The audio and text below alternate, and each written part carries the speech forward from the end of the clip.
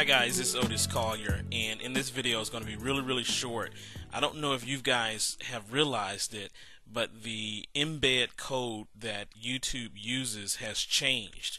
And if you've been using that video that I gave you that showed you how to autoplay your YouTube video, it no longer works. Now, with anything on the web, it's always constantly changing. And so I know many of you may want to know, well, how do I get my video to autoplay now that the embed code is no longer working or it has changed? And so I'm going to show you in this video how to do the autoplay with the new embed code that YouTube has. So what we're going to do is we're going to scroll over here and we're just going to highlight our embed code. I'm going to copy this. Then the next thing I'm going to do is I always like to use my notepad and I'm going to paste the code here.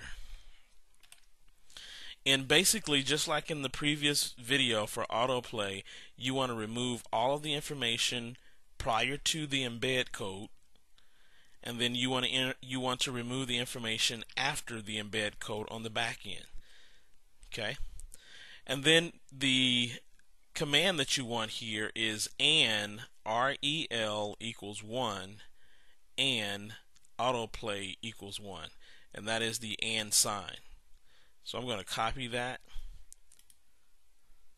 and where you want to place that is you want to place that right before the type, and then you're going to see, it's hard to see here, but there's quotation marks there, and you actually want to type it, you want to paste it right before the quotation marks here.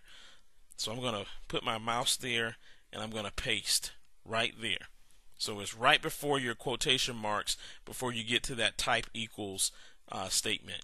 And then what we'll do is we'll just highlight this and copy it, and then I'm going to go over to MySpace and just check it out and see how it works.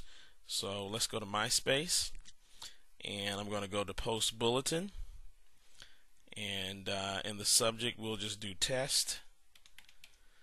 And then I'll paste this here, and then of course we'll scroll down and do our post just to see what it looks like.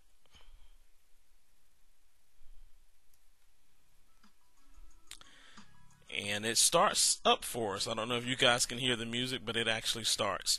So this is the change that we're going to be making to auto start your YouTube videos. So this is a very short video, less than 3 minutes. Again, thanks for all of your support, and don't forget to subscribe to my YouTube channel. Thanks again. Bye.